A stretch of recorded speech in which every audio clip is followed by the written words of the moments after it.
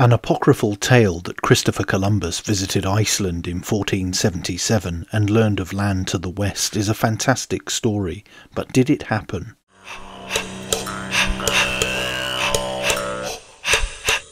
The account says that Columbus was informed of the existence of the New World by the descendants of the Vikings and Norse, whose stories told how their people had themselves been there hundreds of years earlier.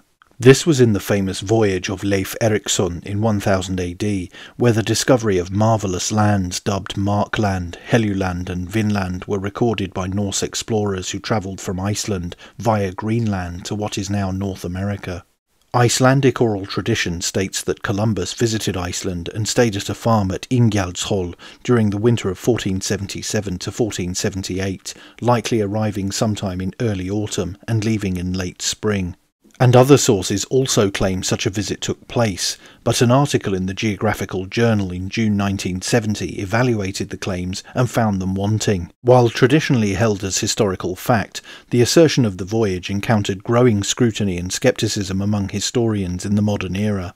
The alleged 1477 voyage has been a subject of historical curiosity, with accounts and documents pointing to Columbus as the protagonist of this early Atlantic expedition. However, as important factors are considered, an alternative perspective emerges. The narrative of Columbus's 1477 voyage to Iceland was upheld for centuries, primarily based on historical documents, navigational notes, and writings from the explorer's own son, Ferdinand Columbus.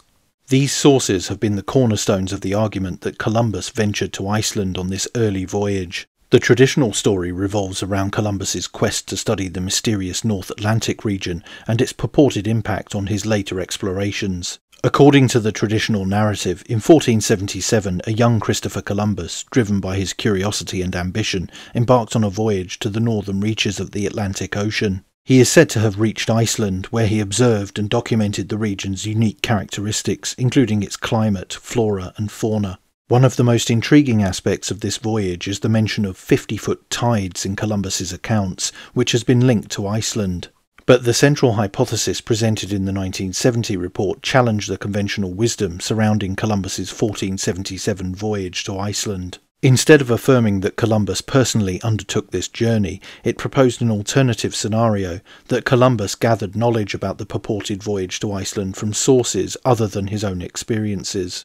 This suggestion reimagines Columbus as an astute gatherer of information rather than a direct participant in the Iceland expedition. One of the key elements that cast doubt on Columbus's personal experience in Iceland is the confusion regarding the location of the aforementioned 50-foot tides. While Columbus's accounts seem to suggest that these remarkable tides were observed in Iceland, historical records indicate that such tidal variations were documented in the vicinity of Bristol in England during the 15th century. This discrepancy raises questions about whether Columbus actually witnessed these tides in Iceland, or if he might have been informed about them by others. To substantiate the hypothesis, the paper explored the possibility that Columbus, while docked in Huelva, Andalusia, Spain, might have interacted with Bristol seamen, potentially aboard the ship Trinity. During this period, Bristol was a hub of Atlantic exploration, and mariners from the port city were actively engaged in voyages to Iceland and beyond. It is plausible that Columbus had opportunities to converse with these seamen or intermediaries, exchanging valuable navigational insights. A critical aspect of the hypothesis concerns the transformation of information. It was suggested that the knowledge Columbus acquired from Bristol sources could have undergone a subtle change when he relayed it to his son or other scholars. This process of transmission might have contributed to the eventual confusion between Bristol and Iceland in the historical accounts. In essence, Columbus might have unintentionally conflated his sources, leading to an inaccurate representation of his own experiences.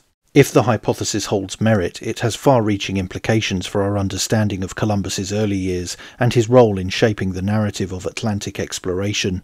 So rather than being the primary source of knowledge about Iceland, Columbus would emerge as a collector of information from a diverse range of sources. If so, this revised perspective not only highlights the significance of the Bristol seamen and their contributions to early Atlantic exploration, but also underscores the complexities of historical research and the need to critically evaluate primary sources. In conclusion, the report challenged the prevailing narrative of Christopher Columbus's 1477 voyage to Iceland. While historical accounts have long attributed the journey to Columbus himself, it was proposed that he merely parroted the words of others. By re-evaluating the evidence and considering the possibility of Columbus acquiring knowledge about Iceland from Bristol's seamen or intermediaries, the paper sought to shed new light on this intriguing episode in Columbus's life. So, what do you think? Let me know in the comments below, and don't forget to like, share, and most importantly subscribe. And you can also support the channel on Subscribestar via the link in the description, or via YouTube Super Thanks. Thanks for watching. Bye for now.